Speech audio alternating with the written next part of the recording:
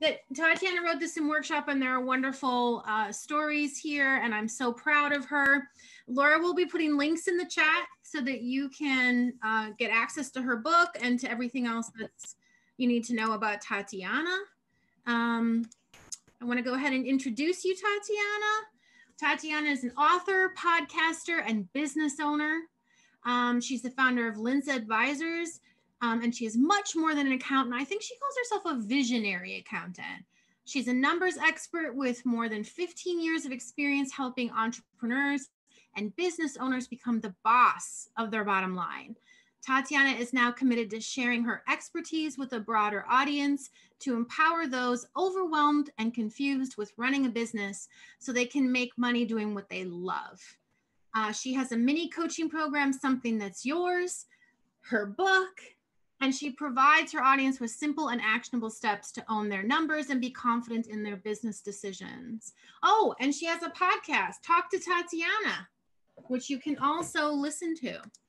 So Tatiana, as we do in workshop, I would love for you to, before you read, share who is your audience and what is your core message for your book?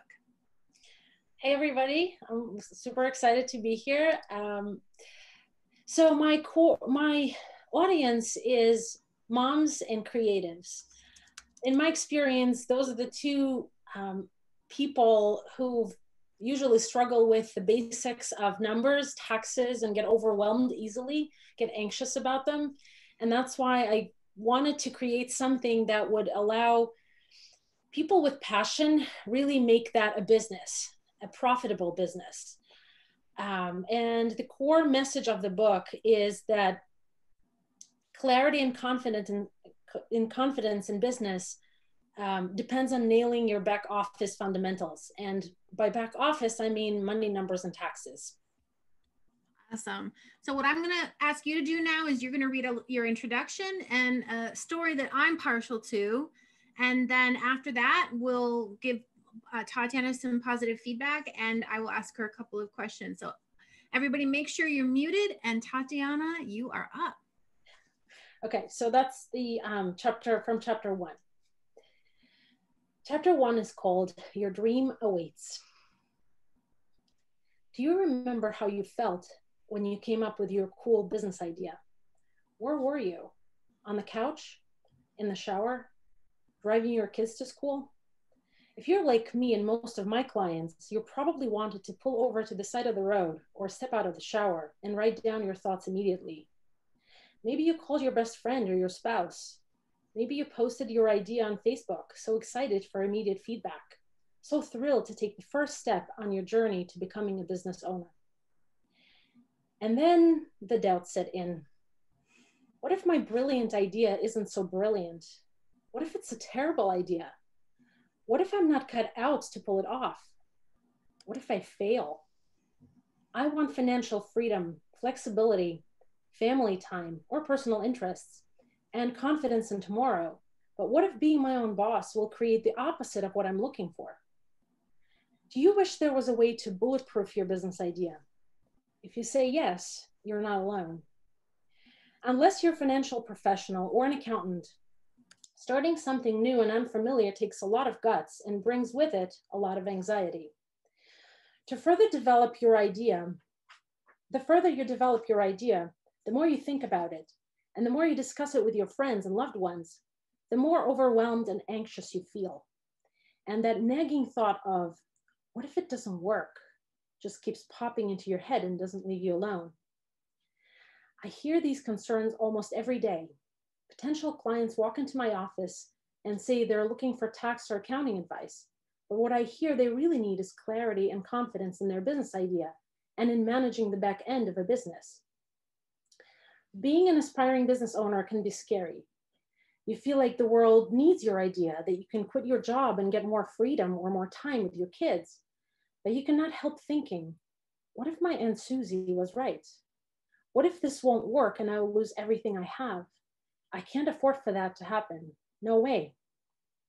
Clarity and confidence in your business idea depend on nailing your back office fundamentals. This means that when you have a good understanding of how to set up financial, accounting, entity structuring, and tax matters right, And when you know how not to lose money on what is not your domain, such as the financial, tax, and accounting matters that come along with the business, you will no longer feel worried, anxious, and scared.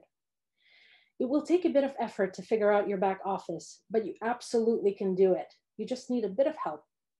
And with every chapter of this book, you will have more confidence and clarity about what your next step should be. The truth is that this stuff is also scary, worrisome, and anxiety causing for existing business owners, not just for aspiring entrepreneurs like you. Lack of clarity and confidence creates that unsettling feeling that eats you up inside. Here's what I mean. I met Bobby on the plane from California back to New York after an accounting conference I attended. I learned that he was in advertising. So, you're a creative one, I said. What's your favorite thing about what you do? Bobby started. I love helping clients develop their vision, create something unique to them, create partnerships with celebrities and other brands to bring that vision to life. That's the reason I started this business. Interesting. And what do you struggle with the most in your business? The financial stuff, When I talk to my accountant, I quickly lose my train of thought and attention because this stuff is foreign to me. But since I don't want to look like a fool, I just nod as a remedial move to seem that I get it all, but I often don't. Bobby closed his laptop and continued. To be honest, I never felt confident in any of this. And all that anxiety and worry started when the idea to launch my business first appeared in my head. I could never tell whether I should have an LLC or a corporation and why to choose one over the other. How do I set up for taxes? How do I know what's deductible? And how should I handle my bookkeeping? None of this was ever clear in my head and still isn't. It's so frustrating. Bobby shifted in his seat. As soon as Bobby said that out loud, I felt shame knowing that early on I often did that to clients. I spoke a language they didn't understand and presumed they did, and I didn't provide that much needed reassurance that they could do it with my help. Reminiscing about those times, I remember how baffled I felt when it came to IT or creative and marketing areas of my business. Now I knew exactly how Bobby and some of my early clients felt. Yikes, I thought, that's a terrible experience, feeling unintelligent, anxious, and not confident enough in your own finances. Bobby felt this way after being in business for some time, and I can only imagine how he must have felt when he first started out. It must have been nerve-wracking and anxiety-causing, and it may have involved a good deal of fear of failing too. That deep, unsettling fear of what if, that no matter how many times we start something new or how long we stay in business, keeps coming back to haunt us. Many people go to their day jobs and often dislike or outright hate what they do. Don't get me wrong, not everyone wants or needs to be an entrepreneur. But I'm willing to bet that a great number of you would want to be your own boss, have a flexible schedule, and enjoy a better life balance. If you only knew that you wouldn't fail. You've got a lot at stake taking this huge leap. And if you're reading this book, listening to this book now, and if you feel this way, in the right place. This book will walk you through a process to build a back office foundation, which is a powerful way to bulletproof your idea and secure your dream. This process will give you confidence and ensure that you will never have to ask yourself if you have what it takes to be an entrepreneur. But before you even get to that, it will also help you assess whether your plan is realistic, and if it's not, what changes you can make so it is. A favorite movie of mine, Hidden Figures, is a true story of 3 African-American women who are math geniuses working at NASA during the Cold War. They perform calculations to build space rockets and calculate trajectories for astronauts' missions. An important scene in the movie unfolds when Catherine Goebel, one of the main characters and a numbers genius at the Space Task Group, proposes the use of Euler's method to bring the space capsule back down. This was an unprecedented and risky mission because the life of John Glenn, the first American to ever orbit the Earth, was at stake. Goebel's colleagues deem the suggested method to be ancient and are outright skeptical about her idea. But through her calculations, she shows them that it will work. And this is my point. Running the numbers is a critical step in any mission. Doing it gives you clarity and confidence to move forward. When you have a business idea that you just can't get out of your head, it may indicate that you would enjoy calling the shots of your own life. It may give you a feeling that despite your confidence and presumed stability, you were born for something bigger and better. I'm not saying that now is definitely the right time to launch a business, but I am saying that now is the right time to dream bold. Hold on to this feeling and give yourself a chance to build the life you want. And now the story that's an exclusive story that's in the audiobook, as well as here for you. When I was 17, our school had an exchange trip with a German school. I am from Belarus, and Germany was about 20 hours away by bus. And we went, a bunch of us with a bunch of teachers, we went to the German school, and we stayed in the area of Bremen. If you ever heard about Bremen's musicians, that's where we were. On one of the days, the German school took us to a water park, and it was the first time for me. Imagine a 17-year-old kid at a water park. I've been on every slide multiple times. I flirted with the waiter. It was awesome. I had a blast. And then there was this swimming pool, huge swimming pool in the middle of the water park. And it had several diving boards. And I was scared because I didn't know whether I would die if I dove in, but at the same time, I didn't want to miss a chance. I didn't know if I was gonna be at a water park again. So I went up the stairs and I went to the top diving board, a 33-foot board. I waited in line until people before me dove, and then I came to the edge of the board. I was standing there looking down, and it was really, really high. I got scared and I turned back. But then I saw that there were people back there waiting for me. And these people were looking at me, and some of them were from the same school. And I thought, if I turn back now, everybody's gonna laugh at me. So I turned back down to the edge of the board, and there I was standing at the edge of this board, wiggling my toes. Suddenly, I remembered in school, my math teacher always said, math will one day save your life. So I started thinking, if someone built this board right here at this height with this swimming pool, that means someone already ran the numbers. Someone did the math, right? So I wouldn't die necessarily, right? So I gathered up my strength, I gathered up my courage, and I jumped. I felt free, but I also felt happy. And starting a business can sometimes feel like you're standing at the edge of that board, not knowing whether the pool is safe enough to jump. And running the numbers will help you know for sure. The problem is that there's nobody else to run the numbers. There's nobody else to do the math. It's just you.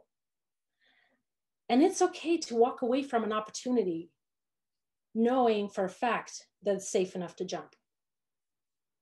That's it. Yay! Yay! Good job, Tatiana. How was that for you? It was good. Good. I'm so proud of you, and I'm so glad you did the diving board story. So I just have a few little questions for you. Again, Laura, if you can put a link to Tatiana's book in the chat and her podcast. I want to just ask you a couple of questions, and I encourage everybody here, if you could share something positive in the chat and maybe something that resonated with you, something that you liked. We've already talked about where you are in the publishing process. It's March 16th, right? Yeah. So I'm wondering, how do you hope you can connect with readers after reading your book? So what are you hoping to have in terms of connecting with folks? Conversations, events, like what are you hoping for will happen? I'm hoping to create a movement. This book came as a result of seeing people struggle with the same thing, having the same questions. And I only, because if there is a movement, when there is a movement, it will help not only the accountants because we get to do the fun work, but it also actually helps people because they get to save money, save the anxiety, and not worry about all the things that they worry about. Actually have a direction, have a roadmap. So I hope to connect through different things, programs, podcasts. Podcast was specifically to inspire people by sharing stories of entrepreneurs who have had, every entrepreneur has had their own path, their own journey. And by sharing their stories, I want to inspire others who maybe have two little kids who are and who are living in a Groundhog Day every day, give them hope that somehow it will work out, that there is a way to make money with passion. So through the podcast, through my Facebook group, but Facebook can pull the plug at any point. So you really kind of count on that. But podcast programs and a lot of the different interviews that I do, book experience also. Every book, every physical book has a little packet at the end. And this packet basically has a code unique for every book that gives you access to the book experience. And the book experience gives you extra content to enhance every chapter, but also a story, an interview with someone who's already gone through this journey, this starting a business journey kind of, and have learned some lessons and are sharing their insights. Well, I'm so proud of you. I just have to add, by the way, Laura will get the chat for you, so don't worry about that, but definitely look through that when we're done. I just want to know, how does it feel? How does it feel now? This is yours. Tell us how it feels to be an author that's about to be published. Well, it feels like I'm already published because I have this book in my hand. So it feels great. I'm happy that I insisted on the things that were important for me.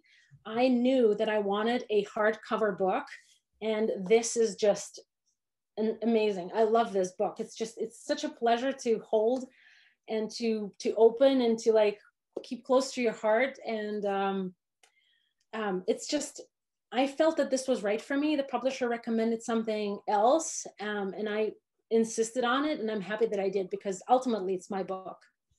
Well, the last thing I'll say is, do you have anything that you could share with what you feel is the power of story? Now that you've been through workshop and you've edited 1 million times, what is the power of story for you?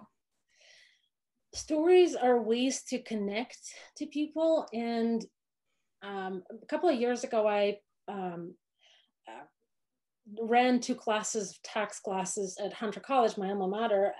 And interestingly enough, people didn't remember the tax concept. They remembered my client stories. For me, client stories and well, for me, it's client stories because that's where most of the stories come from. But for me, story connects to the reader. It makes the concept valid. It actually creates a memory in their brain and a connection to me, that I understand them, I get them, and I can help them get to where they want to be. Amazing. Tatiana, thank you so much. Let's show some more love for Tatiana. Yay! Thanks, guys. Thank you. You can exhale now.